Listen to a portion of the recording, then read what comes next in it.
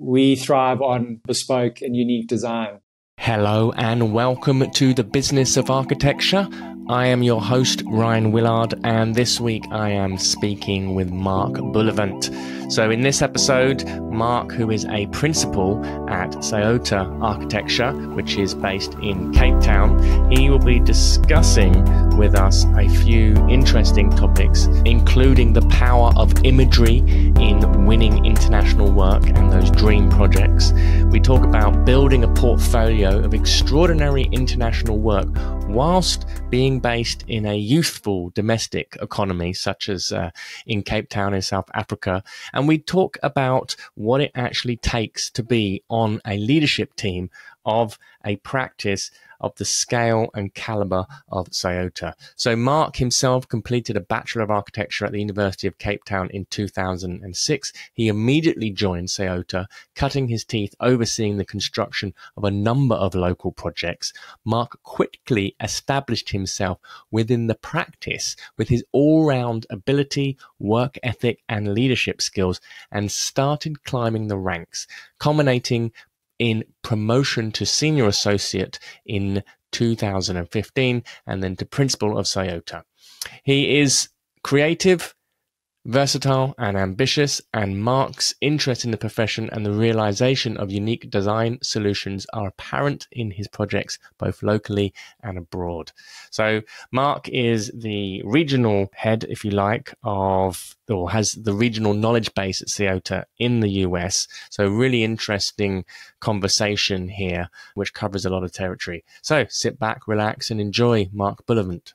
This episode is sponsored by Smart Practice, Business of Architecture's flagship program to help you structure your firm for freedom, fulfillment, and financial profit. If you want access for our free training on how to do this, please visit smartpracticemethod.com. Or if you want to speak directly to one of our advisors about how he might be able to help you, please follow the link in the information. Mark, welcome to the Business of Architecture. How are you? Very good, thanks. Thanks for having me. How are you? Excellent. I'm very well, thank you. I'm very good indeed. Now, absolute pleasure to be speaking with you. You're one of the directors at SAOTA.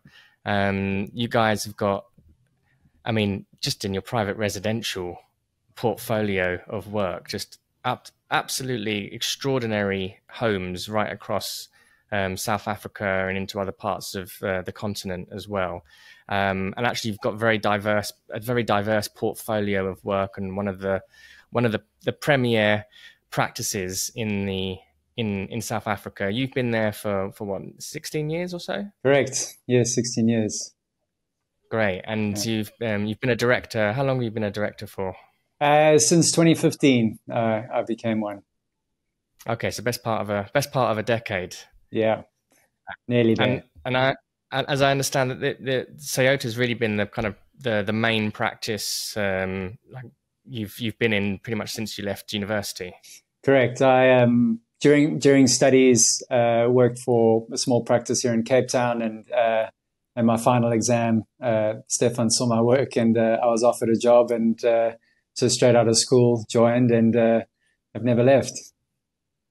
Amazing. For you, how would you describe SAOTA as its kind of, its specific offering in the marketplace, or what makes you guys a unique practice? I think that we create sort of environments and buildings for that people can really live in. I think we take a lot, we place a lot of emphasis certainly on kind of where we come from and what Cape Town, I guess, has to offer in terms of lifestyle and the way to engage with the surroundings. And so we kind of try and apply that analogy to all of our buildings, whether it's a residence or any other kind. But that's probably what I think is the root of what we're trying to create. And in your time since, over the last 16 years, how have you seen the practice grow and shift and change? And obviously you've weathered a few difficult economic storms, COVID being, the kind of most recent one. How have you seen the practice grow since your time there? So I might start at the beginning, because this might take a slightly long explanation. But by the beginning, I mean sort of preceding myself. So Stefan Anthony founded the business I think it was in around 1985. We're 37 years old this year, so I should be able to do that math. Maybe that's 86. And was primarily doing work here in Cape Town, largely in the residential space. I think in the mid-90s, Greg Truan and Philip Ormsdale joined the practice and continued to kind of along that vein. And we started doing some more work throughout South Africa. Lots of bits and pieces, but certainly primarily in the residential areas. Probably early 2000s, I think, started getting some work more up continent, which I think was partly a strategic move to kind of broaden horizons. And then kind of when I joined in 2007, I think we had just done a first project through one of the Senegalese clients on Lake Geneva, which was kind of one of our first international projects. And so really when I joined, we were doing a lot of residential work, a lot of full service work here in Cape Town, and fairly prolific in that arena. And kind of around the 2010 mark, we started to see the opportunities for sort of international work. And it's quite hard to explain exactly how it happened. Obviously, part of it was strategic and hopeful, but in the way it happened was certainly not, it was kind of far exceeded, I think, anything that was planned at the time.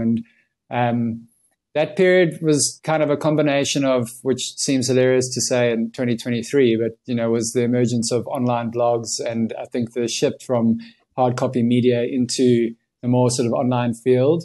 It sort of coincided with the 2008 sort of economic downturns. And I think what really happened was there was, I think it was an Australian online publication called Architecture Hunter, right. featured one of our projects. And off the back of that, we got some traction. People discovered us. We had probably 15 years of very high quality work, beautifully photographed, that the world had never seen. And it kind of got dumped on the internet. And then from there, the emergence of things like Pinterest and some of these more sort of online media tools, it really kind of pushed us in a way that we kind of could never have really imagined. So at this point in my personal career, I was probably kind of 3 or 4 years in. I had been working on projects here. I then had the opportunity to work on some of our first projects in Dubai, which was a great experience for me. So there was Dubai, and then around 2012, we got our first call from Miami for a project there, which was kind of the watershed moments in my career, as that was obviously it opened us as a practice up to a huge market.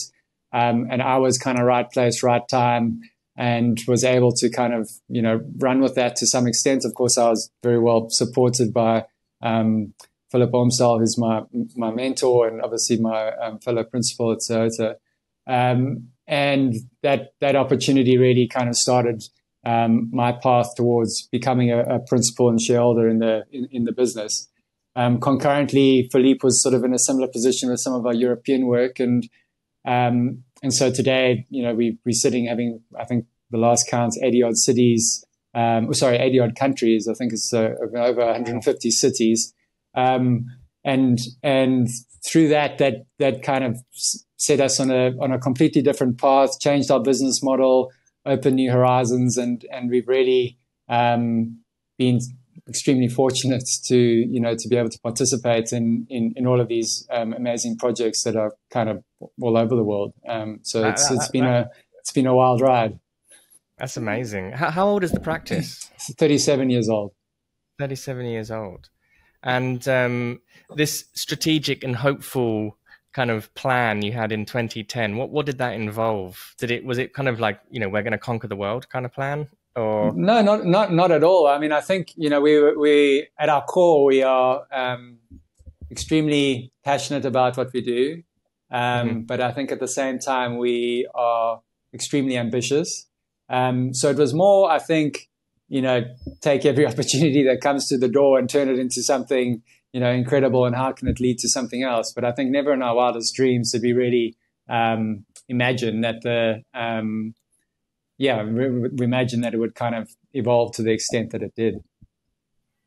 So going beyond the kind of national boundaries for any business is a real challenge, and it's not for the faint-hearted. How are you kind of making those connections? How did those kind of projects come about? And I know obviously there's a if you're working in Europe and versus working in South Africa, there's going to be lots of different kind of code changes. How do those relationships begin to work, and how do you deal with like just the finance and the what you're charging people in different countries? How does that kind of all come together? Yeah, so it's quite a lot to unpack in that question. Maybe I'll start with the how it happened. I think. Or sorry, how do we market? So I think, for us, like any architect, I think you're only as good as your last job. So we certainly put a lot of effort into our projects.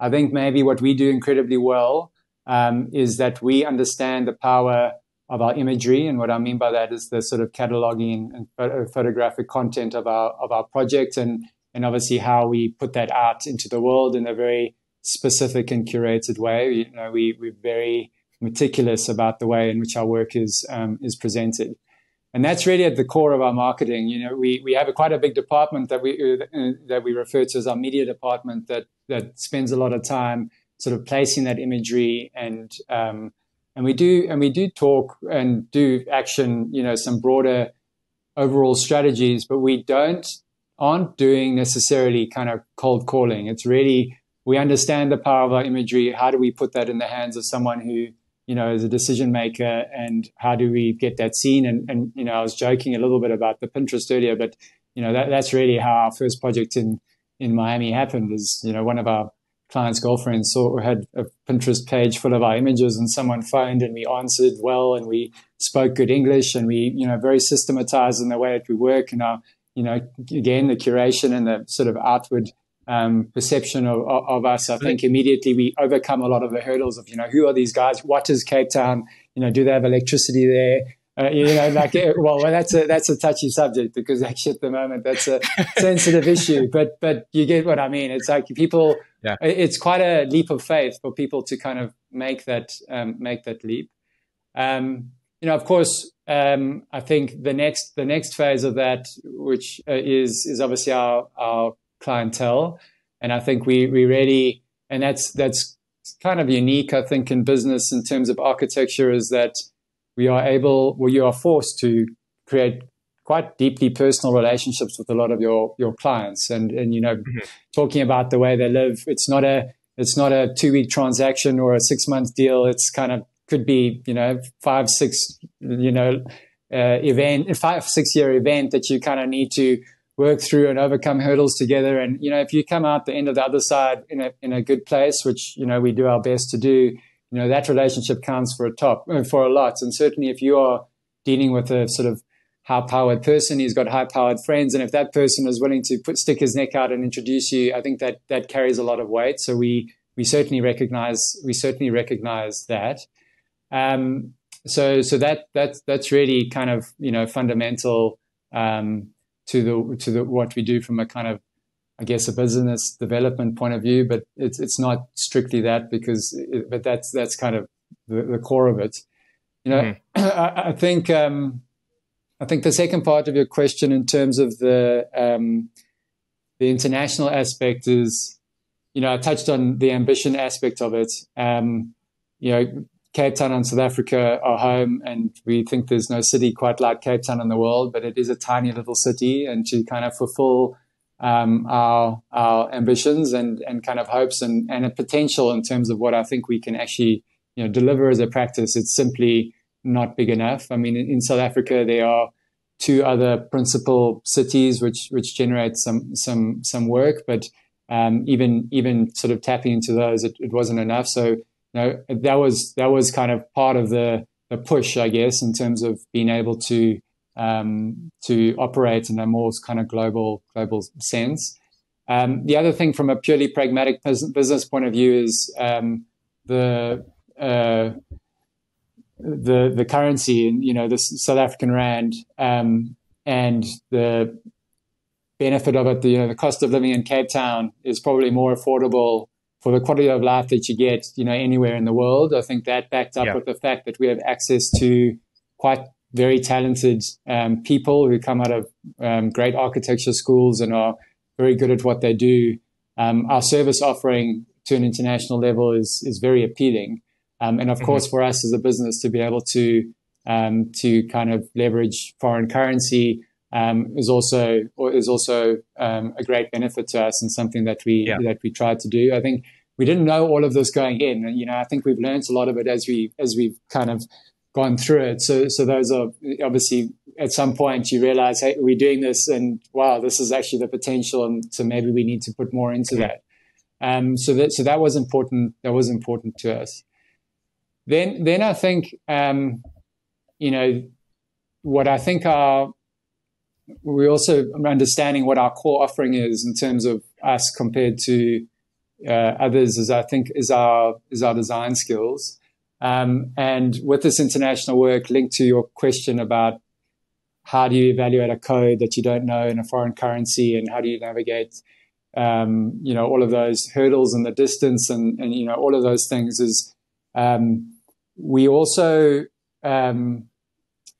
recognized, working on our local work here, that doing kind of full service offering, and South Africa is quite an extreme example, because as we've kind of learned now engaging in these foreign markets, is for us to do a full service offering here in locally, a lot falls on the architect's plate, and you just get absolutely murdered on your fees in that final phase of kind of site observation or construction administration, as we call it here. So as a business, we also recognize that, we were just, all the great work we had done up until that point just basically left the door, because you're beholden to every delay, you're beholden to every setback. And we've also learned, engaging in these foreign markets, a lot of the international model is that, that service is offered as an hourly rate, which is a good model because at least you insulate it somewhat. But we strategically also wanted to maybe, recognizing that we didn't have boots on the ground in these foreign markets, that was actually something as a business that we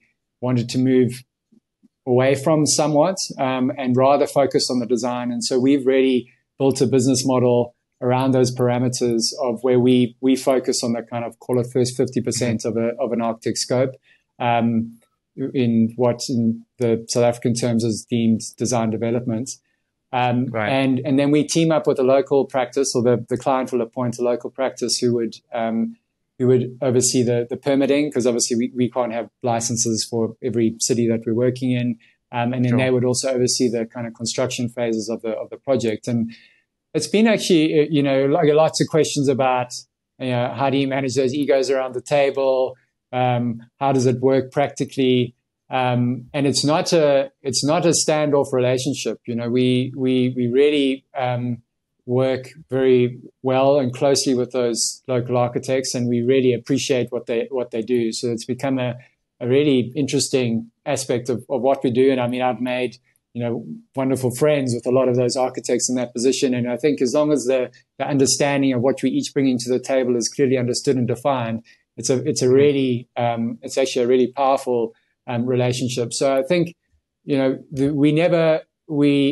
and I've also touched on our systems. And I think when what you do, and 97% of our work is this international model these days, when all of that work is not local to where you are, we've learned early on what are the right questions to ask. We would never go into a foreign place and pretend to understand, how it works or what it works, but evaluating a kind of zoning code. Every zoning code in the world is obsessed with the same things, and you know what to ask. How is height calculated? How is setbacks done? What's the basement definite? All of the key points. So that stuff's actually pretty easy. I think some of the learning has been in some of the construction systems and things, particularly like in the US, for example. Miami has to contend with hurricanes, so that's a very kind of concrete focused construction, which we are accustomed to here. Whereas on the West Coast, it's all about the seismic, so it's about the weight, and then it becomes lightweight. Yeah. So that those sort of things are more complex to navigate. But I think with time and with experience, we've learned that. And of course, we've got support around the table in terms of these local experts who we're able to kind of ask those questions of. Well, I guess as well, as your kind of portfolio internationally expands, that's a unique base of knowledge in and of itself, that you're getting these kind of experiences from all these different places, which you can bring to other countries. Whereas if you're working with perhaps a local architect who's only ever worked in that one region, there's a bit of a experience gap there as well. And I find it really incredible that that you guys have moved into 80 different countries internationally, and very intelligent to kind of refine your design offering just to that kind of first portion of the design process, and then team up with another practice. And the power of social media, because my first encounter with you guys was I think it was the first Crescent house. Yes, which I actually worked on that project. Beautiful project. I had it stuck up on my wall in my bedroom as like a kind of dream house vision board I had at one point. I was like, and I actually thought that house was in, when I first saw it, I thought it was in LA, and then kind of realized the mountain behind is not what they have in Los Angeles. Yeah. And again, that was, just through browsing on Pinterest. And so the kind of photographic imagery that you guys have got of these stunning projects, and they're perfect as well. Like the projects are just sort of, it's not the kind of thing you often get in the West, in Europe and in the US. It's very difficult to get that kind of standard of design. Yeah, I mean, I think as I said, obviously we're very particular about the kind of curation of our images, but you're touching on a little bit of an interesting subject there, and I always remember I was struck by it the first time I went to Bangkok, and you go to that market, and there's some young kid, like I was a kid at the time, he was making these like amazing tailored shirts, and I just thought and he had this beautifully marketed screen and his business card, and I was like, geez, this is just incredible. And then it made me think a little bit about us, because that first Crescent house, in the context of that setting and the power of that imagery, and I was just relating it back to this guy who's so much talent, but he's in this market that even if I tried, I would never ever find him again if I went back, because it's just like so much there. So we owe a lot to Cape Town because of that. I think that, and off the back of that, we've been able to then have sites in other parts of the world that are just incredible. I mean, we constantly pinch ourselves, some of the positions that we're able to kind of create architecture in. I mean, it is incredible. It's very interesting, because I mean, would you classify Cape Town and the kind of South African economy as an emerging market? Would that be a fair? Yeah, it's a touchy subject at the moment. We would like to. I think probably 10 years ago we would have said yes. We're definitely going through a bit of a wobble at the moment, which is a little bit sad. I think we, obviously coming through the horrendous past that we've had. I think we were kind of a little bit of a poster child who was punching above its weight, and everyone was waiting for this expectation that it was just going to take off and be this kind of model democracy. And I think, sadly, there's been a few kind of setbacks to that. So I think maybe we're meant to be, but I think everyone's kind of waiting to see how it sort of plays out. I mean, there's obviously been a lot going on in the world, and we could certainly use some more foreign investment. But I think certainly some of the political landscape, we'll call it, is kind of made people kind of second guess to kind of go all in. But yeah, we've got a lot to give. I mean,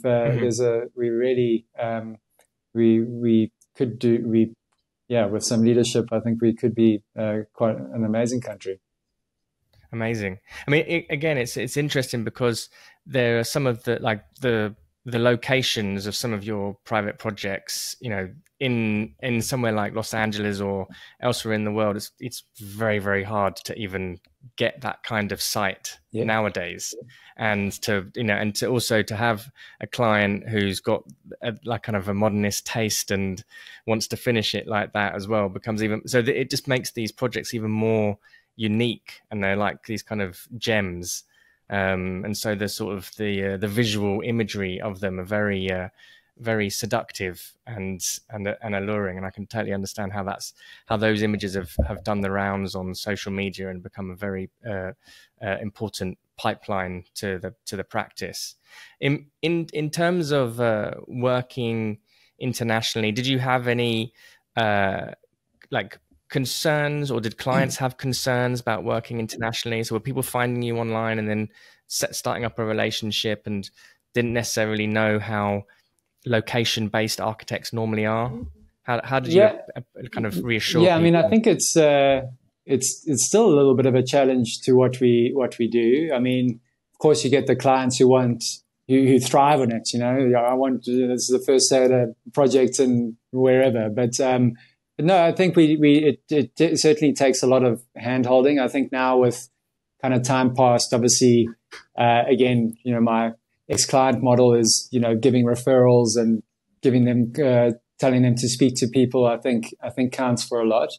I think also to some degree, our model, once someone's been through it, is actually quite appealing for clients. Not all of them realize it at first, but, you know, obviously the stress and the ordeal of going through a new build is stressful, and it's a big commitment. And I think what really compounds that stress is being forced to make a decision under pressure.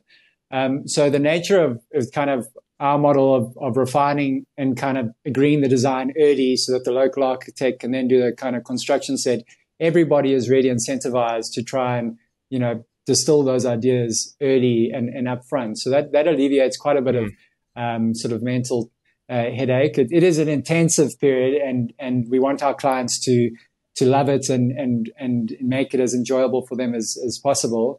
But it actually, you know, having gone through it, a lot of them find that as quite a successful model in terms of engaging it. And yeah, I mean, I think it is a challenge, and it's a conversation we have regularly with kind of new inquiries in terms of, you know, how it gets dealt with. But I think, you know, once we've explained to them how we work and can kind of also leverage a pretty respectable portfolio of completed projects, I think it alleviates a lot of the concerns. The other thing is, I think had you asked me this question pre-2020, which again sounds ridiculous, but you know, Zoom's changed everything. So whether you're chatting to me on this call now, or, you know, often some of those calls with your local architect might also happen on Zoom because no one wants to get in their car and drive. I think that's made the world feel a little bit smaller. So it's not a big deal. And the other part of it is that I think we try to limit travel where we can, but the reality is that there is quite a amount of it. I mean, I'm probably in the US 4 times a year or once a quarter or so.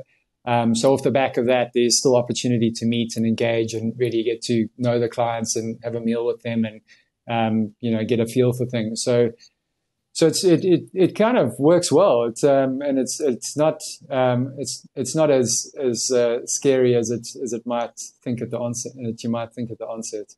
Mm-hmm. Very interesting. You were saying earlier that the team has grown. Like your leadership team has grown to now 9 people. How big is the practice, and what's the kind of growth that you've seen in the practice since you started 16 years ago? So I think when I joined 16 years ago, it was, I think we were probably in the order of about 60 people. I think it kind of grew up to 80. We had a bit of a delay to the 08 issue. In fact, it was the Dubai slump that hurt us more. So we kind of went down, probably back down to 60. But we've been on a pretty steady growth since then. And we are currently probably on the back of, I would say, just about on the back of a quite a big growth period. So today we are about 260 people. And maybe just a little segue is, within we 3 separate companies, but we call it a kind of group of companies. We also, Right. there's an interior design firm called ARC, ARRCC, and OCA, which is a furniture retailer. So between the 3 of those companies, we are about, I think, 370 odd. Right. It's kind of as a broader organization. So we kind of collaborate but function separately. I personally don't play a role in ARC, but some of my fellow principals do. Mm-hmm. So yeah, it is a big practice, and it has gone through quite a significant growth certainly in the time that I've been here.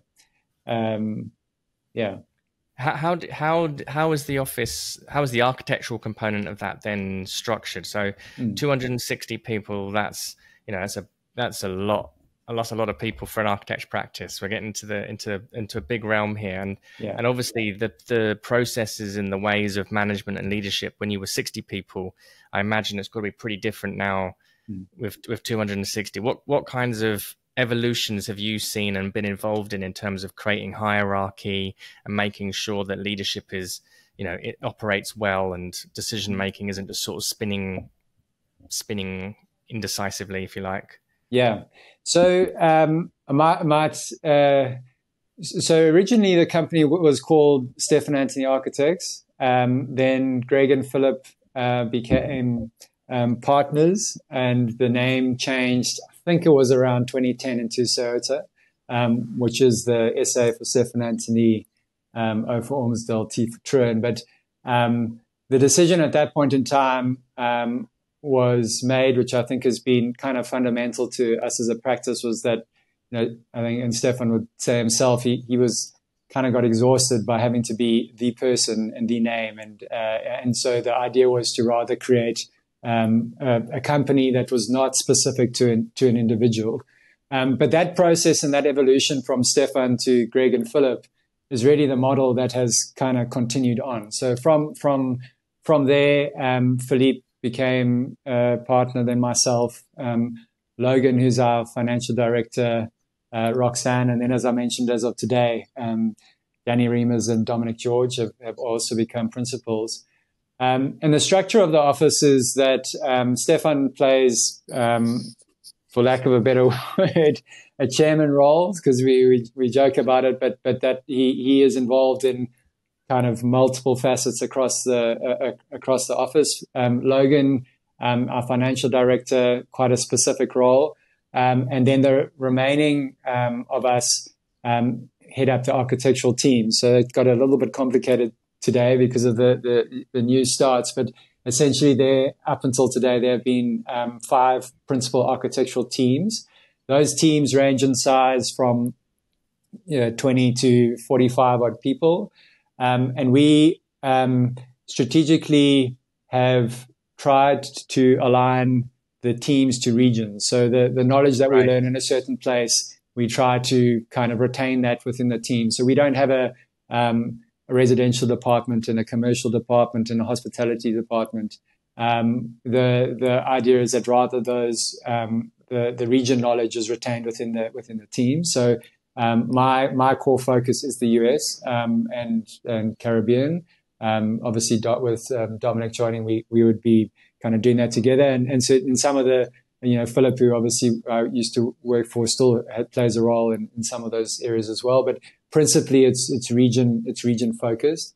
So in many ways, those architectural teams kind of function as sort of little studios. So which I think works really well for us because we thrive on bespoke and unique design. This, as much as we will try and create systems and we will try and generate efficiency in processes, we want to do that so that we can focus on the kind of key design elements of each project and kind of make it flourish. So it is this kind of, call it a collection of little studios. We, from that design point of view, certainly have strategies in place to ensure that kind of a level. And when I say consistency, I don't mean it as a cookie cutter. I just mean a level of standard and a level of inquiry is done across the team. So we've got, design sessions where,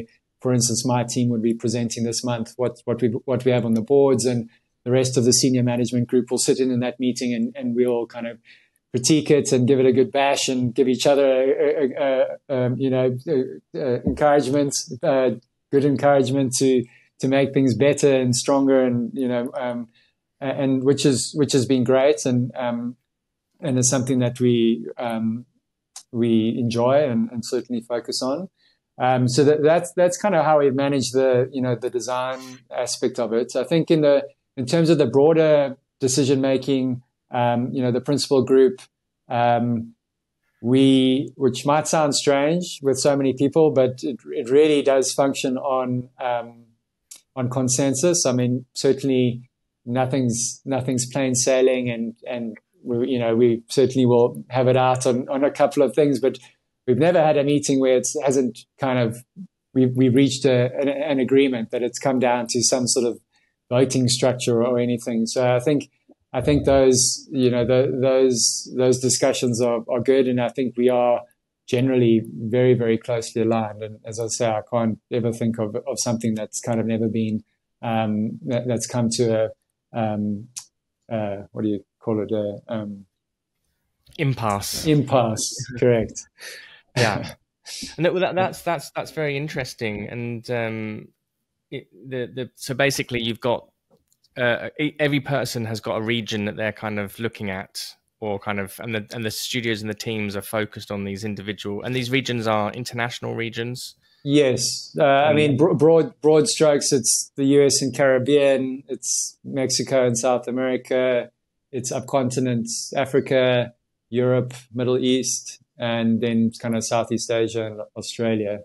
So we try and manage the time zones you have to work in, the trips you have to make. I mean, there's a lot of efficiencies in terms of doing it that way. I mean, the one other thing which I think is one of the greatest things we have in terms of our kind of spread is from somewhere. Greg always tells the story is, Lagos was one of our strongest markets at a point in time. Oil price fell through the floor. It ended. Los Angeles blew up. So we've kind of got these, and we've seen that happening now. Certainly, Florida and Dubai have been incredibly strong over the last kind of 3 years. Florida has kind of started to taper off. Dubai is still strong, but that influences those regions somewhat, because some of the teams might not have the influx of work that others have, and so you might end up that you pick up a job to where other teams are taking strain, and we do generally retain clients. So there is the odd occasion where a client might be building something in Europe that we've worked with before, and that relationship's important. So we would the team would kind of retain that relationship. What does it take to be a director or a partner of a firm? Because I think this is really interesting to consider, because it's not for everybody. Yeah. One of our challenges, I guess, is it is a demanding environment. I think also even in just this explanation of how we work, generally you need to be quite all-rounder, because my role in terms of managing my team is managing a sizable team. I'm also often and look, I'm not discounting, because we have a very strong upper management group who do a lot of the kind of onboarding exercises as well, and owning the client relationships. But you need to be able to have a strong management aspect. You need to have a design eye, because a lot of the way the leadership in the office, a lot of that is actually done through the design. And because that's what we do, your leadership with your clients is also, you need to be able to be the one in that meeting who can come up with the idea that no one else has thought of on the spot and make this. So it is quite a demanding role in this office, because we don't have the kind of partitioned roles per se. But I think but also I think it's a big part of it is the people aspect, and I don't mean that in terms of general sense, because I think if you're a great designer, you can lead through that design and people through that. You don't have to be the friendliest person at the table, but as long as people recognize, what you can do. And of course we can also, because we have the teams we do, you could potentially supplement some of those personalities if need be, to kind of build and leverage those kind of relationships, and if there are any kind of roles or aspects that need to be supplemented. Do you, as directors, are you involved in the winning of work, or is that like, do you have like your own marketing team and a sales teams, people who are like full time allocated to that work, to that task, or does that split amongst the directors? So this is kind of what I was getting at with how important our imagery is we don't have a sales team. We really rely on that to generate work, or for us to kind of leverage the relationships that we have. So off the back of that, we get a lot of inquiries that come into the office.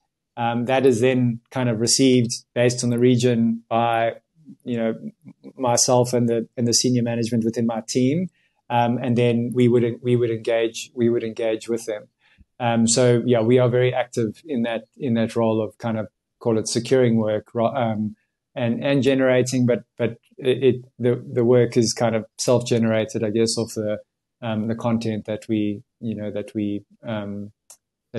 market. And when an inquiry comes into the office, how is it allocated to a particular director or a particular team? I guess it's kind of regionally focused. Region based on the region, correct? Yeah.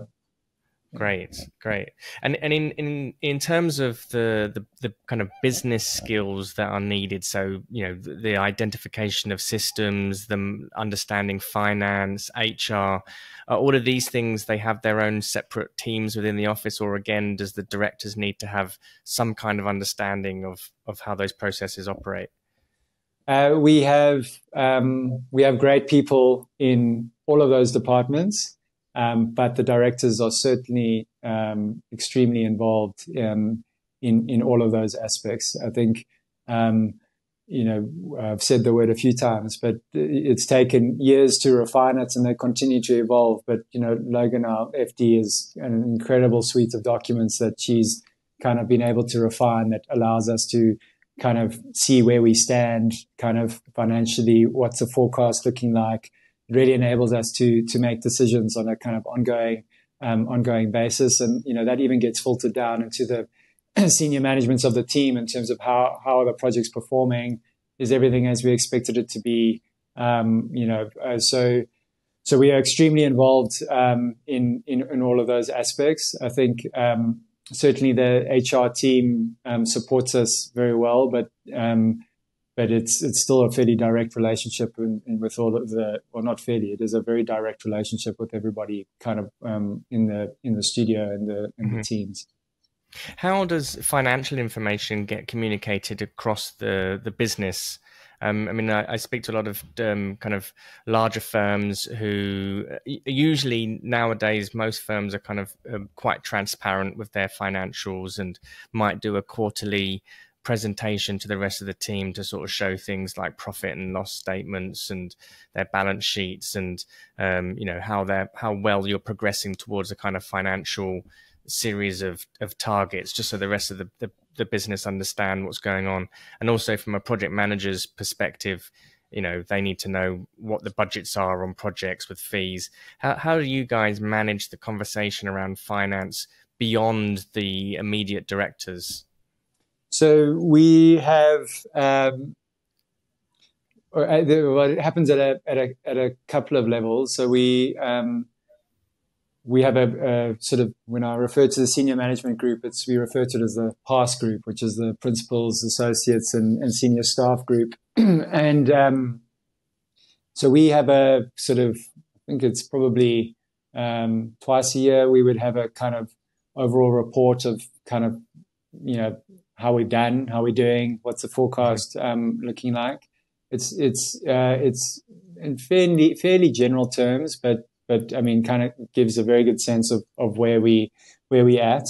And then we have a monthly meeting, kind of just pre-invoices being sent out with those past members in each of the teams, and there we would go through very specifically everybody's projects, and you know, each of the in my team, for example, I've kind of got 5 people in that group, and they've all got their projects, and you know, we've set targets for the year, and we can monitor how those projects are going.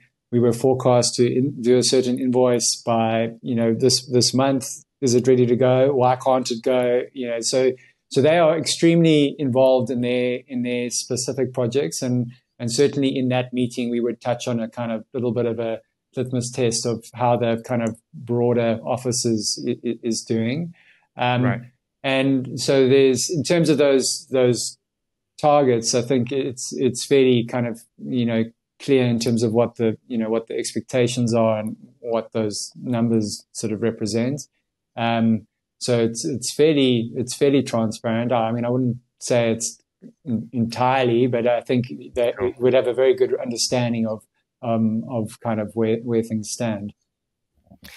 In terms of becoming a director in the business, and perhaps you can relate to your own personal experience, what was that career trajectory like? Was it something that you decided upon earlier on, that you wanted to be a director and you started to make that known, or were you kind of identified and cultivated and nurtured for a directorship position? And if so, what do you think it was about yourself that led to that?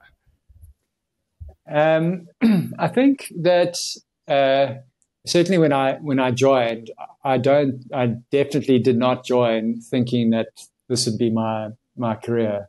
And to be fair, the business was not what it is today. It was still an impressive outfit, but it wasn't what it is today. Yeah.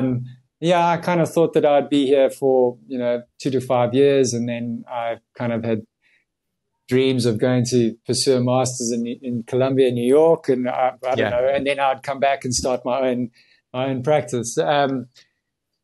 But you know, as I was there, you know, I clearly was identified. I think I was fairly well kind of looked after, and then really what was a big change for me was that that work in the US that kind of almost came out of nowhere. It was I could recognize at that point that I could take this somewhere, and I could be someone in the firm.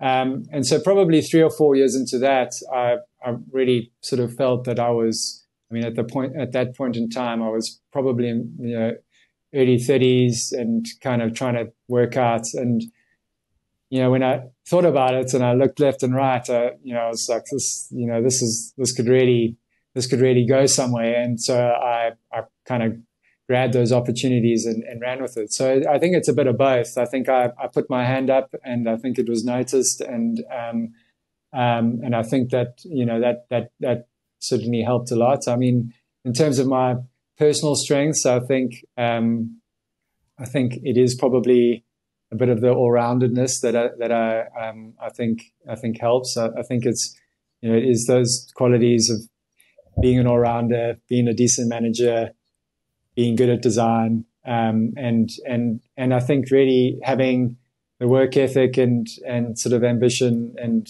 kind of drive that people can recognize that you can, you know, maybe really sort of contribute. So, yeah, I mean, I think that's probably how it happened. I mean, at the same time, I count myself very lucky that I found myself in that position. But I think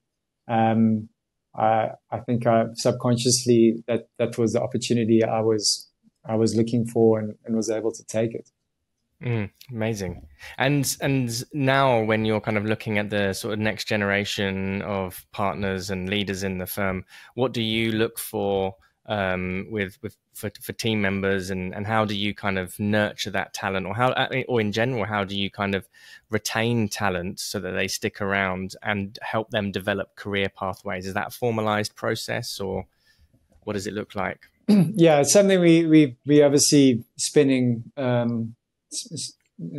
we spend a lot of time discussing it, because we've got incredibly talented people within the office, and obviously this, post 2020, with the way things work, we people are looking around, and it's not always easy to retain people. I think also the growth of the business has potentially opened opportunities for more people in leadership roles.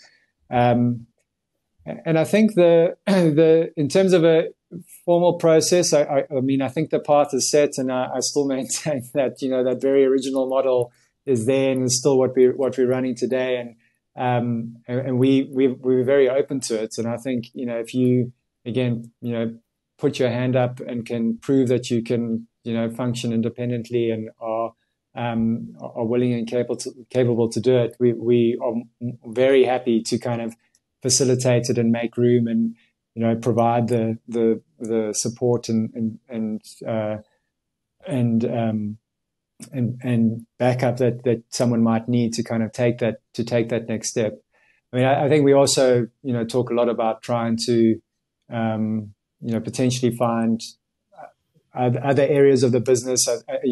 We've been in this kind of growth cycle where, we maybe need to look at the global area and could potentially get some specialists in certain roles to kind of help take us to the next level. So, but again, even in that, I think we, also feel that the right person will kind of make that step happen for us. Although, we obviously trying to create the framework that could still happen. But yeah, very, very important to us is obviously the kind of longevity of the business and how we can, I think we've always been a fairly young practice, and we want to make sure that is still very much at the kind of core of our DNA. And I don't mean that really only on an age point of view, but I think just in terms of what the kind of general experience and more the kind of personality of the and culture of the office that we want to maintain. So we know it's important, and I think this announcement today, I think, is kind of further news to that we're open to it and want to make it happen for those that are capable. Do you have a lot of international talent, or is it all homegrown South African, Cape Town architects?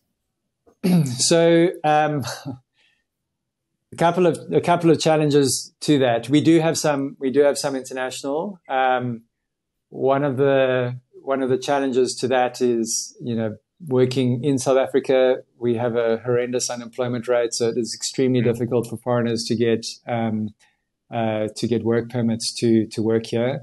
Having said that, post COVID, we are, I say hybrid, but we are work from home. We have a beautiful office which is open for anyone that wants to be here, but the majority of people are working from home. So that certainly has opened the door to, which has been wonderful for our growth, because now we can employ technically people from anywhere, but we've been able to employ great people in Johannesburg or Pretoria or KwaZulu-Natal or many other South African centers, which has been great for us.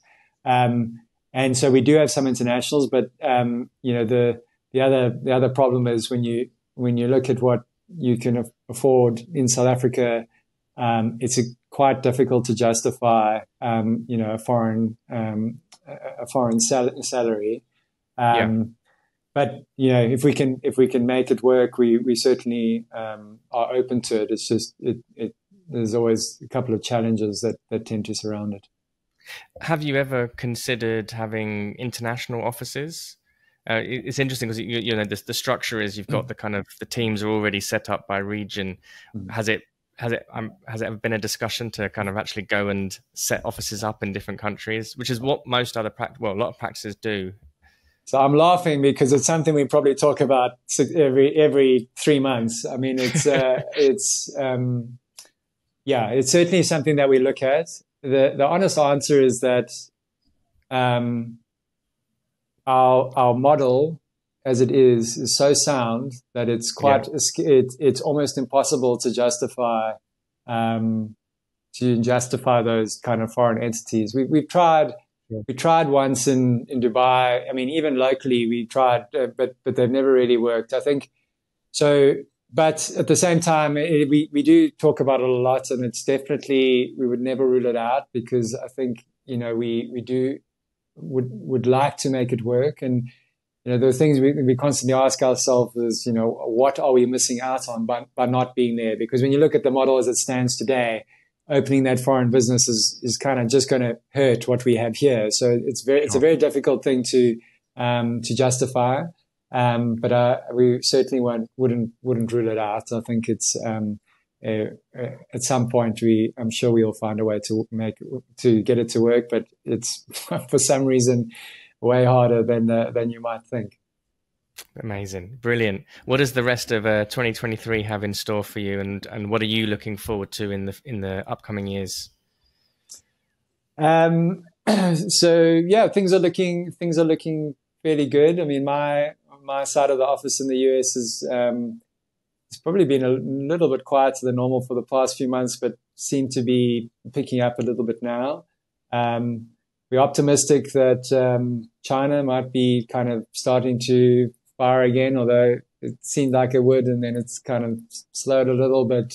We've got a couple of projects kicking off there now, and so that's potentially over the next little while, all of that pent up, all those pent up projects that kind of got shelved might start to surface again.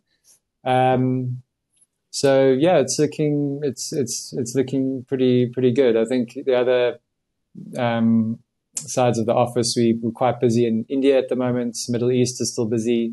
So it's looking like it should be another good year. Amazing. Brilliant. Well, that's the perfect place to conclude the conversation. Mark, that's been absolutely fascinating to hear about a little peek behind the scenes at SAOTA, and to hear about your own personal career trajectory and all the amazing stuff you guys are doing. So I really appreciate your time this afternoon. Thank you. It was fun. Thank you so much. And that's a wrap. And don't forget, if you want to access your free training to learn how to structure your firm or practice for freedom, fulfillment and profit, please visit smartpracticemethod.com. Or if you'd like to speak to one of our advisors directly, follow the link in the information. The views expressed on this show by my guests do not represent those of the host, and I make no representation, promise, guarantee, pledge, warranty, contract, bond or commitment except to help you be unstoppable.